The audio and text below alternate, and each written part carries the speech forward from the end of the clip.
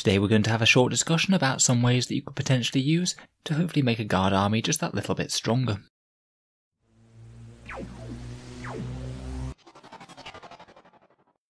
Hello and welcome back to Auspex Tactics, the strategy focused 40k channel, where we're all about getting the most out of our miniatures on the tabletop. So today we're going to put a lot of small tips together and just talk about a few ways where you can change a guard army list to maybe just be a little bit stronger without altering the core tactics of the army list. I think most people aren't going to be making sweeping changes to their guard army overnight, either due to the miniatures that you have in the collection or already being fairly happy with the tactics and strategy that you're going for.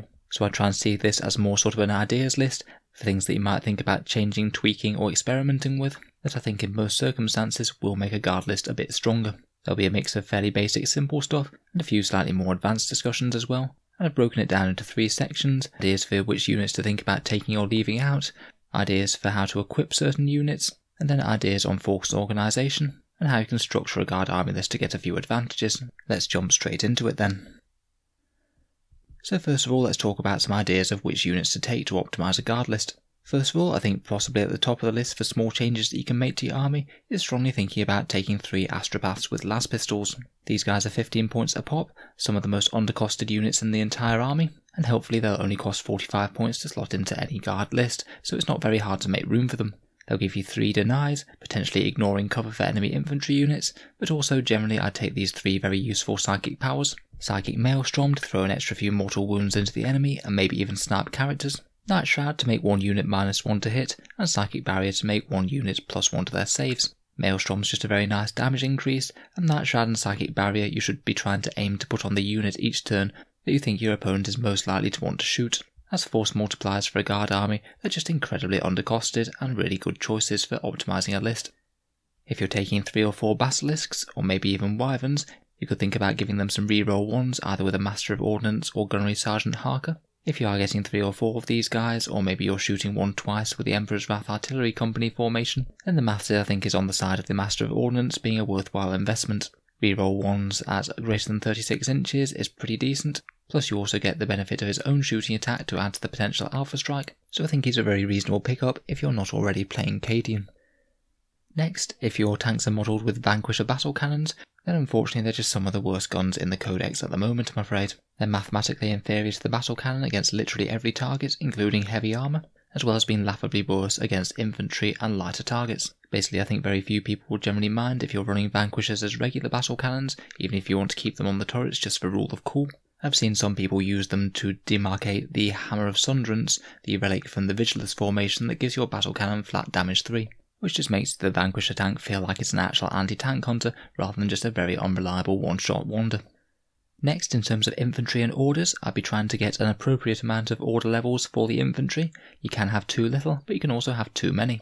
Basically, if you were, say, taking a large amount of infantry in your guard army, say you had 12 infantry squads, I'd be looking to have about 3 or 4 officers to give them orders. Something around 6 to 8 orders I think would be pretty optimal for that amount of infantry.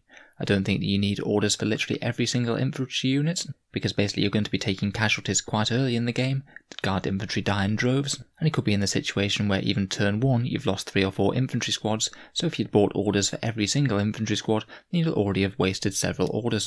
Basically, as a rough rule of thumb, I'd aim to have about 2 or 3 orders in my army for every 4 infantry squads that I've included. Sure, a couple might have to do without for a turn, but as you take casualties, pretty much everyone should be guaranteed an order pretty quickly, and you're not left with redundant officers after that happens. I would try and have something like this level of orders available though, as they just take the infantry to the next level. Tricks like move, move, move and first rank fire, second rank fire just make our 4-point infantry behave like they're so much more valuable. In terms of filling out an army, if you're just looking for a few more units to take your list up to a certain point level, I strongly consider things just like general workhorse units, things like infantry squads, basilisks or Leman Russ demolishers. You're very rarely going to go wrong by including more of any of these in a guard army. The more infantry you have, the more you'll put strain on the enemy's anti-infantry fire, there'll be better screening, there'll be better capturing objectives. Basilisks are really quite decent, ignores line of sight firepower, good for finishing off some annoying units that are trying to lurk on objectives, or just chipping into anti-tank firepower wherever you most need it on the map. And Leman Russ demolishers are both quite cheap and some of the most efficient anti-tank firepower we have in the codex.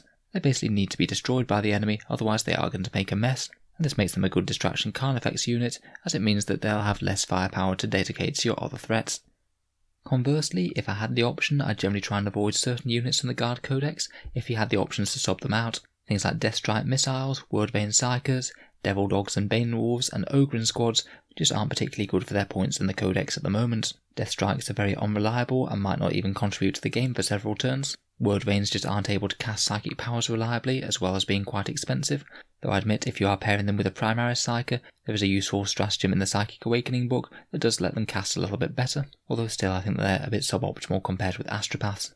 Devil Dog Melter Cannons are just pretty much flatly inferior to Lehman Russ Demolishers in pretty much every circumstance. Bane Wolves only have very limited targets that they're going to be successful against and are really short ranged, and Ogrins are almost entirely inferior to standard infantry squads with the way that Games Workshop has chosen to price them. I'm not saying that all of these units are useless and can't have battlefield roles, but in general at the moment they do tend to struggle in a more competitive environment, and for the most part if you swap them out for something else then it's generally going to be the better option. Fingers crossed some points cuts on these guys in the new edition. Moving on to unit upgrades and equipment ideas. Generally I'm a massive fan of taking heavy stubbers and storm bolters on vehicles wherever you can. Just 2 points to add an extra couple of strength 4 shots to your army is generally going to be worth it, even if they fire only a couple of times per game. I honestly think that they're even worth it on backfield artillery tanks, as there are going to be situations where they're going to get line of sight on things, and if you're playing a slow melee horde, then deploying them in line of sight and just opening up with more shots is going to be far stronger. Generally speaking, I'd take heavy stubbers on anything that's going to be stationary, or things that are going to be hitting on at least a 4+, such as Imperial Guard tank commanders, who will still be hitting on 4s even when they move. I'd also tend to prefer heavy stubbers on Talon units as well, as again they'll be hitting on 4s on the move. Otherwise, if you've got advancing tanks that'll be hitting on 5s otherwise, then I'd swap out for the Stormbolter on things like Hellhounds or standard Lehman Russ Demolishers that are going to be taking the fight to the enemy.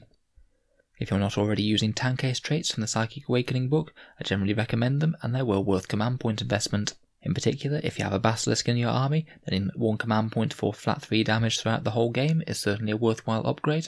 And if you've got a tank commander, then you can either upgrade their firepower or upgrade their defensive capabilities either with a 2+ armor save or my personal favourite, the -1 damage trait. Basically like having an Ironstone on your tank commander the entire game long. It's either going to keep them safe and unshot, or your opponent's just going to have to pay through the nose with a lot more firepower than they otherwise would have needed to. Again, if you do have a tank commander and you've got a battle cannon on them, if you have enough command points, I'd certainly recommend taking the Vigilus detachment, the Emperor's Fist Tank Company, and taking the Hammer of Sunderance relic with it. Flat 3 damage over D3 damage is a massive upgrade for a battle cannon. It makes them 50% more effective against enemy armour, and even better than this against 3 wound infantry such as Primaris Aggressors. A Hammer of Sunderance tank commander with -1 damage is an absolute staple in a lot of my lists.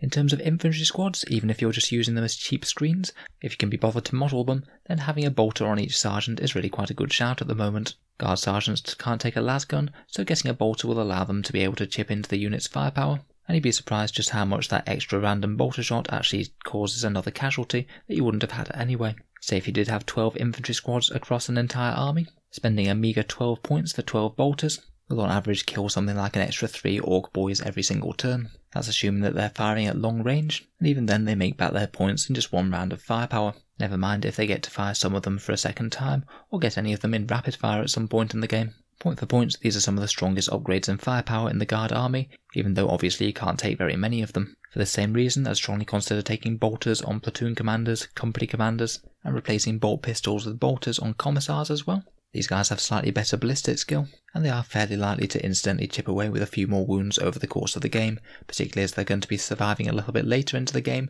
due to being able to be screened by the infantry. Bear in mind though that if you are using these, I wouldn't let the 1 point upgrade interfere with the movement of those units. That is of course the most important thing, and if they need to advance then it's better that they do that. However, for 1 point for a ballistic skill 3+ bolter, even if just 1 or 2 of them get to fire at some point in the game, then they've got a reasonable chance of making their points cost for the entire batch of them that you buy, all in one go. In terms of other upgrades, I'd try and drop things that are more sort of like luxury picks if you really want to be getting the absolute most out of a Guard army, although I admit things like random power swords and things are fun. If you do want to try and squeeze a bit more efficiency out of the Guard list, then it's really going to be a good buy to buy power weapons on things like sergeants, and the only time that I'd ever consider it in some sort of competitive situation is maybe if you're taking a Kaschan melee death ball and stacking them with lots of extra attacks, say from Strachan and Ministorum priests and things. I think only then do they begin to be worth it, and even then you're passing up the free chainsword, which does give you an extra attack, which is pretty handy as well. Unless you're going very big on the melee strategy, then typically I'd be sticking with your chainswords. They're free, and they often can be actually a superior choice when you're targeting things like demons or lower armor savers such as orcs. Finally, as a general principle for upgrades, the guard weapons tend to be priced around them being able to be shot by a ballistic skill 4+ platform. That means if you're ever buying expensive upgrades for things that are likely to be firing on ballistic skill 5+, then it's generally a bad idea. Sponsons on Leman Russ tanks can be a bit of a good example of this. Basically, Leman Russ tanks are often going to have to move to reposition to be able to get fire lanes or get in range of stuff, and it means that heavy bolter sponsons, if the tank's moving, are going to be hitting on 5s unless they're Talon. This means that you've really been paying for those heavy bolters at a premium when they're often going to be firing at only 2/3 the effectiveness of ones that are hitting on the standard 4s. It means that Leman Russ sponsons aren't the best option on things that you think are going to be moving, but are pretty decent buy-ins on Talon tanks where you know that they're pretty much going to be firing on 4s the whole game. The same goes for Sentinel heavy weapons. If you think that they're going to be moving most of the game, then there's no point giving them missile launchers or las cannons. I would just stick with the cheap multi-laser. On the other hand, it does mean if we have any other high ballistic skill platforms, say veteran squads or tank commanders, then it's often worth spending a little bit more on their guns, as if they're stationary, then you're actually going to be paying for the same weapons, but they'll be firing with a better damage output. I know that you pay a little bit more for the platform for these, but it means that if you're paying for an expensive platform, it also makes sense to get the most out of it by giving that platform good guns. For example, if I'm fielding a veteran squad that's just going to be sitting in the back, maybe plinking away with some sniper rifles, I strongly think about buying in a las cannon for them, as typically your 15-point las cannons are going to be hitting on 4s, but if you buy it there, it's going to be hitting on 3s. It's just a little bit more incentivized than normal. Same for the Leman Russ tank commanders. I'll be a lot more tempted to put sponsons on those guys, as if they move, they're still hitting on 4s, which is kind of fine. And if they stay still, then they can be hitting on 3s, so you're getting very good value out of those weapons for the same points that you might have paid for it elsewhere.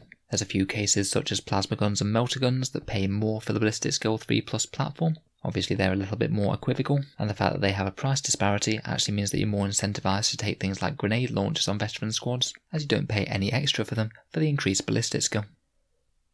Finally, let's talk a fair bit about ideas for force organisation for the Guard and trying to optimise an army list. First of all, on the most basic level, form as many detachments as you can to get the most CP. Say if you're fielding 2 battalions but you have tons of heavy support in those battalions, consider breaking off another one to get a spearhead for an extra command point.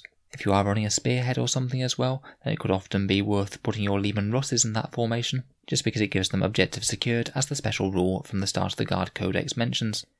In general, the more competitive Guard lists for the most part will often be made up of different regiments. It's just because some regiments are better for certain units, such as custom tank regiments being excellent for things like demolishers, where I'd argue that things like Kaschan might be one of the strongest regiments for infantry. For the most part, there's no real reason not to do this, other than a few slightly problematic choices that you can be made to have, such as say if you want to take a whole load of tanks in one detachment and give them the tank traits, then if you want to fill out the detachment with infantry to make a battalion for more CP, then of course those infantry won't be able to be ordered by any of the other officers in your other detachments.